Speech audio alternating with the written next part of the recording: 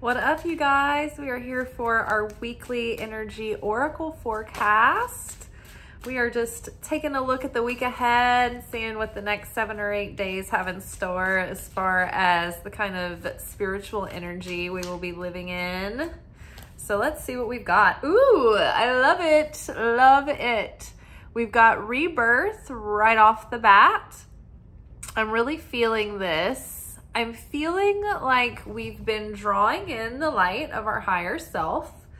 We've been like borrowing from that perfected self timeline and using that coding, that programming to rewrite our neural plasticity and our subconscious so that we can start becoming that person that builds and sustains that timeline, that life.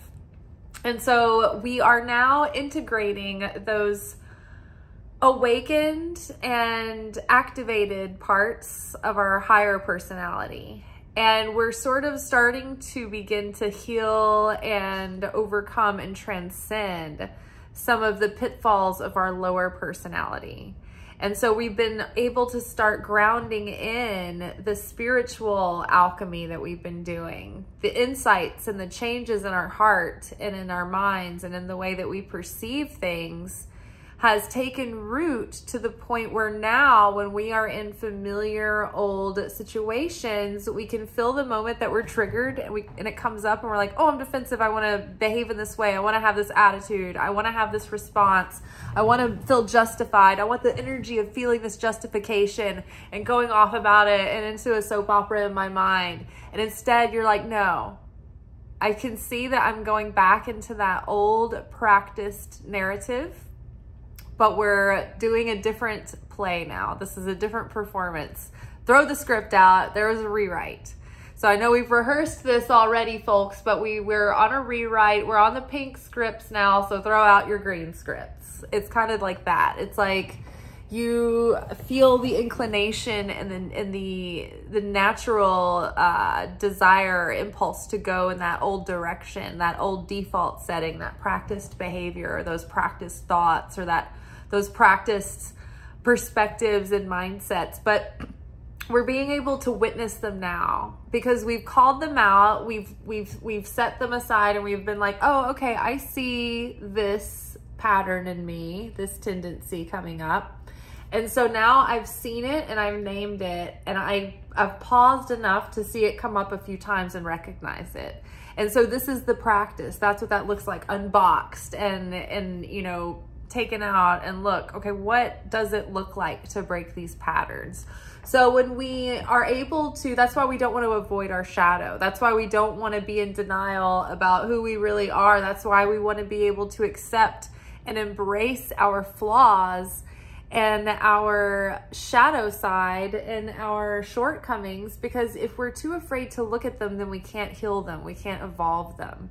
But when we look at them, that's when they start losing their power, because we can recognize it when it comes up and we're like, ooh, I don't want to go back into that default setting. I actually want to take a second here to regroup and choose how to move forward.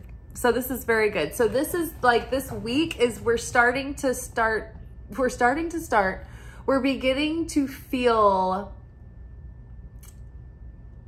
like we're starting to put that into practice. It's almost like, okay, so it's like we left high school and we left for college. And so the past week or so has been orientation week, where we've been moving to school. We've been moving into our dorm.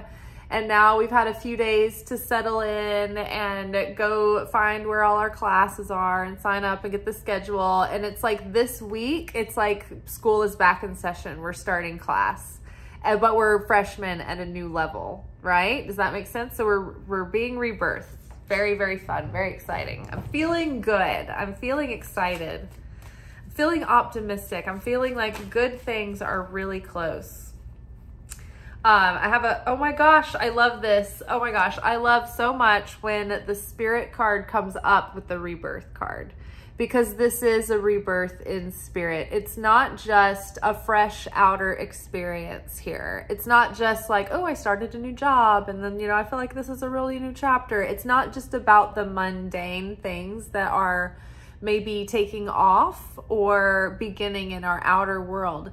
The real shift, the real change has come from the foundational level, on a spiritual level, on an ego level, on a soul level. And so that is what counts the most. That's what makes for the most poignant manifestations to come through. It's the inner shift lays the groundwork for big blessings to come in and come to fruition, and then be able to sustain those because your bones are strong. The structure is strong. The roots are strong from a vibrational level, from a spiritual level, on a heart level, on a mental level, on a philosophical level. You've been prepared and you're ready for the next level of goodness to come into your life, so that you can receive it, you can be a good steward of it, you can appreciate it, and you can really do something with it. You can take what you're given in this next stage and really multiply it. Think of when Jesus was preaching to the crowds of thousands and they were hungry, and there was a boy there, or someone in the crowd had 2 fish and 5 loaves of bread, and Jesus was able to multiply that over and over and over and over again. So if we can just give them something to work with, right? Some little morsel, some tiny bit of willingness, of faith, of elbow grease into the change, make that effort, and then he can multiply that to keep feeding until we're overstuffed, right? So here's an example of this, which I'm really excited about. I think I told you guys a few days ago that I had a really good lunch with my mom, that I felt like our relationship was really improving. And like improving my relationship with my parents has been a long time desire and an effort. And it's not that they were terrible, horrible parents or people, and I have never been a terrible, horrible daughter, but I think that I wasn't what they expected, and I've always followed my own authenticity, I think much to their chagrin in some ways. In some ways they would tell you they think I'm wonderful, but I feel like I've always been at odds with them over things that were inherent to my calling. Talk about tikkun assignment. It's like, I'm not overtly rebellious or destructive. And so I'm not like I wouldn't have the trappings of someone who would have a difficult relationship with their parents. Like, I want to have a good relationship with my parents, but like, it's just been, I don't know, a clashing of very strong personality types in one house, I guess. But I don't know, they probably find me argumentative, but I'm not. I think I'm just misperceived. I just think I'm just like talking back, like not back to them, but like I'm just like having a conversation and I'm just talking about the other side of the conversation. You know what I mean? It's just things like that that have just been difficult for us to get on the same page about. I've rambled, but I don't know, recently, and they also don't like my mystic nature, like the fact that I use tarot cards and all of that. They've got a very black and white perspective on that, and they see that through a very black and white lens. And so I feel that this is part of my calling, and this is how, like, the tools that I utilize to do that. And so again, much to their chagrin. So I haven't always felt at ease when I'm with my mom, sometimes when we're hanging out, because I'm not sure how it's going to go or what's going to come up or how that could progress into, you know, something that could downward spiral. And so I've often felt a deep sense of fear, and I don't really feel like I can let my guard down. And there's a lot more. I'm a very private person. And I've tried to open up to use myself as an example, for the sake of the growth of all of us in this channel, to use myself as the example of the workshop, how to go through this, how to stretch yourself in this area, how to fail, you know, all that. But I also really just like to not put other people out there either. So it's like, you know, but I think that it is for the reason of growth and healing. So all that to say, there's just been layers of difficulty with both my parents in different ways for me, and I think for them too. And I've been praying about it a lot and praying for improvement on my part and in the relationships and for everyone. And it's actually starting to happen. Like I ate lunch with my mom earlier this week, and it was a really good time. And there wasn't any moment where I felt afraid or that I had to watch what I was saying, or, you know, I had to just, you know, be like a edited version of myself. Like I didn't feel like that at all. We just had a really good time. I didn't feel like there were any like ominous moments where like backlash was coming or anything like that. So I felt really great. It felt really uplifting. And God used my mom as a channel to answer a prayer that I had prayed to myself, just about mundane stuff in my life on the way there. And it was just like, man, I need to wash my car, but I don't know when I'm going to have time. And then I need to go get my windshield wiper. I need to change my windshield wipers, but I need to buy them, but I don't know which ones to get. And I was like, do they change them for you at AutoZone? Like, is that part of something that they do? But it'd be weird to ask that. They're like, yeah, I guess I can. They're like, this lady made me change her windshield wipers. My mom was like, I'm going to take you to the car wash and buy you some windshield wipers and they'll put them on. I'm like, no, you can't. She's like, no, please. It'll just give us more time to hang out. I'm like, oh my gosh, that's so awesome. So it was an answered prayer. And all week I felt like a new person because my car is mostly clean. There's a lot of sap on it from this one tree on my thing. But now I have the new windshield wipers. And so that is such a luxury every time I use them, and they have sharp blades. So that was so nice. So then on top of that, I know this is getting to be a long story. I was supposed to go to work Saturday night, and I wanted to sneak in a moment where I could call my dad real quick.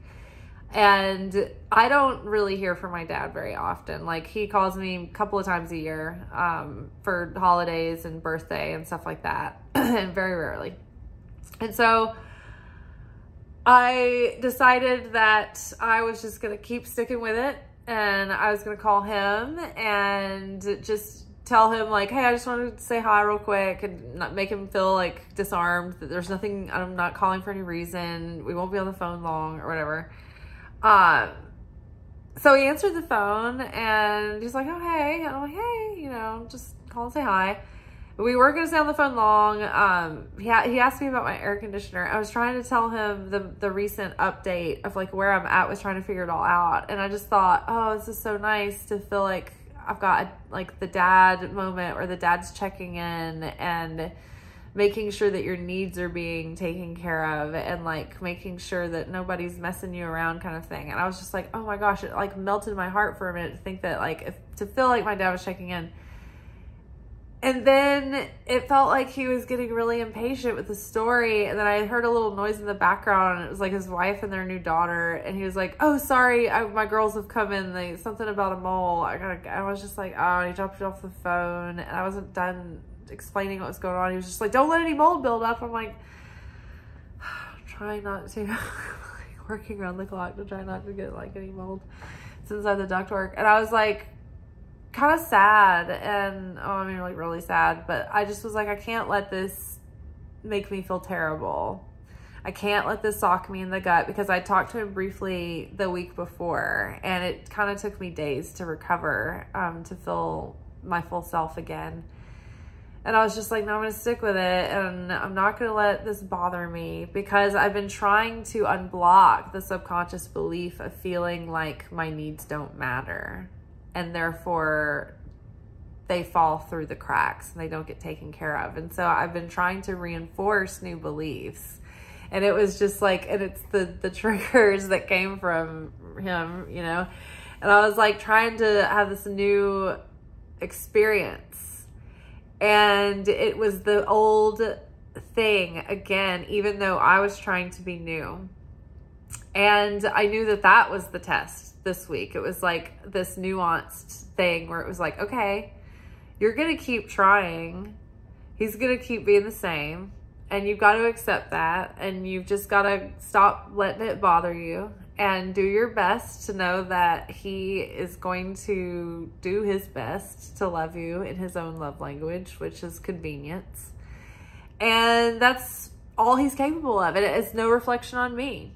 And so I got off the phone. I was pretty sad about that. And I started to go down Sad Street. And I was like, you know what? No. And I decided to flip the script and to keep showing up the way that I am, regardless of the fact that he is still the same person. You know, just because you're doing the growth doesn't mean anyone else is. And that's like, you have to be also mindful about when you want to go take these truths to someone and air grievances. It's like, you've got to like, you can't force that on people. It's inconsiderate. It's a violation. So I was just like trying to be aware of that. So I get off the phone and I'm just like, okay, all right. You know, I'm not going to let it bother me. And I decided to just get my mood back, get my vibration back in check, and check in with Father God. Father God cares. Father God takes care of me. Father God makes sure I'm taken care of. Father God changed my windshield wipers and made sure my car was clean a few days ago. So I'm going to cling to that. And then just a few minutes later, his wife texted me and was like, hey, we should get together for a meal soon. And I'm like, yeah, that'd be great. And like, part of me was just like, meh. And I was like, no, don't meh. Just keep showing up, keep being open, keep being willing. And even if they don't make any plans, just be nice. And sure enough, she followed through. She's like, what days are you off? And I was like, these days, every week. And she's like, well, what about this coming week? And I'm like, okay, let's do it. So yeah, like the test happened. It was like presenting that old pattern again, inviting me to get upset, inviting me to go into that victimhood, regardless of how true it might have been, you know, tempting me to get my feelings hurt, to create more division, right? To lean in and to feed and to invest in the division rather than investing in unity. And so the temptation was to invest in division. And I chose instead consciously to start building more unity. And so because of that, a positive change started to happen, right? The spiritual was getting fixed. It was, hey, I'm going to keep creating affinity with the Creator. And I'm going to keep seeing that my Father is a vessel, but the Creator is my Father. My earthly father is the vessel that my Heavenly Father uses to fulfill cocoon contracts and to steward me through this life and to play the role of my Father in Me the Series. But my Father in heaven is my true Father and my true provider and my true source and my true protector. And so the moment that I realized all of that and activated that within the scene changed. The script was rewritten. Rewrite, throw it out, new script. We've got a walk-on, you know, message coming in through another character that wasn't even in the scene a minute ago, right? So isn't that crazy how if you are determined and you see the thing happening and you're like, I am triggered, I can feel myself triggered right now, but you're like, no, I am going to do a different thing this time. I'm going to change the storyline. I'm going to change this destiny. I'm going to break generational curses. I'm going to break chains. And it's so funny because on my run today, there was a broken golden chain in the road. I mean, like, Spirit is so awesome the way that, like, it'll talk to you all the time through objects and weird things that'll catch your attention.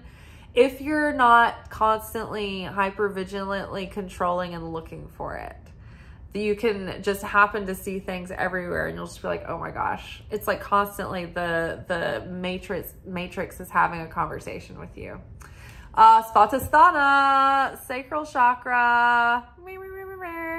This came up last week. This came up the week before last week. This came up the week before that. It is all about getting into that subconscious, getting into that dimension of Yesod, which is the astral realm right above the material world. Just on the other side of the material, the first dimension of the non-material is the astral realm, connected with the sacral chakra, but that's also associated with the moon, the element of water. That's the soul realm. It's the passageway of all things from non-physical to physical. So that includes the coming and going of souls. All of the storehouse of the physicalization of the manifestations that come through. The Yesod is like the womb. The sacral chakra is like the womb of the cosmos, just waiting to give birth for things to come through it into the 3D. So this is where dreams happen. This is where a lot of our creativity and imagination is happening. It's all about here. And so we hold our shame and our guilt and our early childhood traumas and all of this stuff, the subconscious is here. So all of this gets clogged and weighed down. And so then we have creative blocks, and we have blocks in our sustenance, right? We have money issues. We have blocks with our abundance, blocks in love, maybe like sexual blocks, or like sexual frustration, or maybe like you have out of whack appetites with your stomach, like cravings, out of control cravings, or out of control temptations, or you have like drinking problem or sex addiction or whatever it is. Like these issues can happen here. So I think that all of these things that are rebirth are happening due to the fact that we've been really healing this area a lot, and healing the issues associated with this area. You can actually use water healing. Go to a natural body of water and take an intentional like bath within that water to baptize yourself, like a ritual mikvah, like a ritual cleansing. You can take a ritual bath in your own house, and add salts and different herbs and spices and oils to that bath and make it a ritual for yourself. But healing with water, healing through dream work, through like praying and asking your spirit and your soul and the Holy Spirit and Jesus, whoever you want to incorporate into this, before you go to sleep, will you speak to me through my dreams and reveal these things to me through my dreams, kind of thing. But interesting. It's like we're healing on a spiritual level, but also we are healing on a subconscious level and a soul level, and we're rewriting the subconscious. So it's like part of this week too is practicing, like reinforcing those new neural pathways and reinforcing those new subconscious beliefs that we are planting new seeds for. We're like letting go of the old subconscious beliefs that don't serve us, but we're rewriting what's in the subconscious. It's like our operating system. Okay, what do we have here? Ooh, knowledge and reward. Oh my goodness. So all of everything that we've been through, it's like it's all about to pay off, basically. It's like all of this experience, we've got this spiritual, like we've got a rebirth going on a spiritual level, on a heart level, on a soul level, on a neurological level. And we've done so much as far as like trying to attain more knowledge and wisdom, but also like going back and taking stock of all of the experiential knowledge and wisdom we've attained thus far. And we're putting it into practice. We're using it, we're creating with it. And because of this, we're about to be rewarded. Something about our body of knowledge and our body of expertise is valuable. And we've been, it's all tied into like our dharma, our life purpose, all of the things, the stories that I told tonight, they all happened to me for a reason, for a purpose, for these exact things to play out now, right? That I would have like the the right knowledge and the right experience to share with others. So to align with my purpose. It's like whatever is your purpose, your life was uniquely designed to set you up with all the challenges and all of the shit sandwiches and all of the good things too, and all of the advantages and all of the talents and all of those, oh, those lessons ended up paying off. You know, whatever it is, everything, your accumulation of your life's work and your experiences has brought you to this point where you're starting to align with maybe that purpose, that soul's purpose within you.